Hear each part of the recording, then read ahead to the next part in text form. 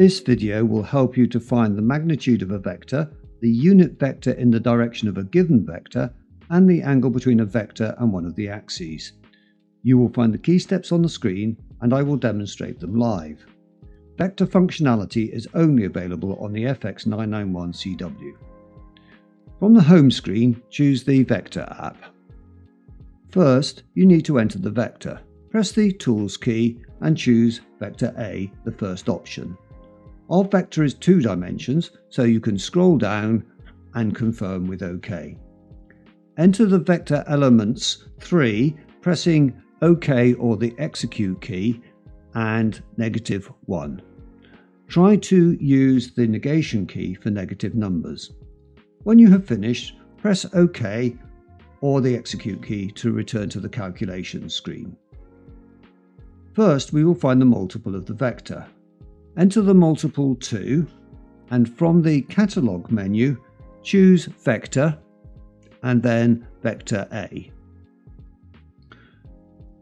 Press the Execute key and the calculator displays the result.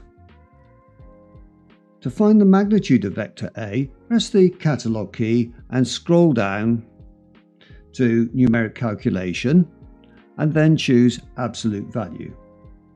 Now enter your vector by pressing the Catalogue key, choosing Vector and Vector A. Complete the calculation by closing the bracket and pressing the Execute key. The calculator displays the answer in decimal form. Unfortunately, surd form is not available directly.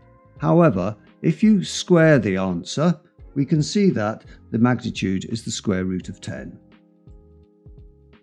You can also find the angle between a vector and an axis. For example, the angle between vector A and the positive x-axis is the angle between vector A and the direction vector 1, 0. Enter the vector 1, 0 using the Tools key as before. I have already entered this in vector B.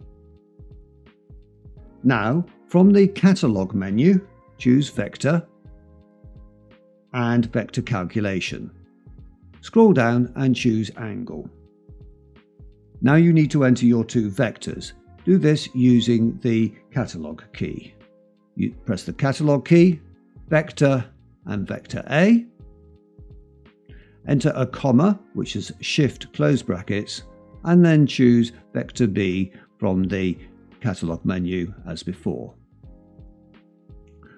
Remember to close the bracket and press the Execute key to complete the calculation.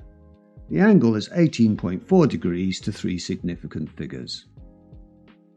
We will now find a unit vector in the direction of vector A. Start by pressing the Catalogue key, choose Vector, Vector Calculation, and then Unit Vector. We want the unit vector of vector A, so choose this in a normal way by pressing the Catalogue key, choosing Vector and Vector A. Remember to close the bracket and complete the calculation by pressing the Execute key. You can use these calculations with vectors in 3 dimensions. For example, to find the angle between vector C, given on the right, and the positive z-axis. Enter your vectors as before. I have already done this for vector C and a direction vector 0, 0, 1 for the positive z-axis as vector D. Choose Angle as before from the Catalogue menu through Vector, Vector Calculation, and then Angle. Enter your vectors through the Catalogue menu, Vector, and this time we want vector C. Remember the comma, which is Shift close brackets, and choose vector D from Vector, and notice I can use the page scroll key to find vector D a little more quickly. Remember to close the bracket and press the Execute key. The angle is 74.5 degrees to 3 significant figures. So now you can make calculations with 2 and 3 dimension vectors. If you are studying further maths, why not take a look at our video on more advanced vector calculations.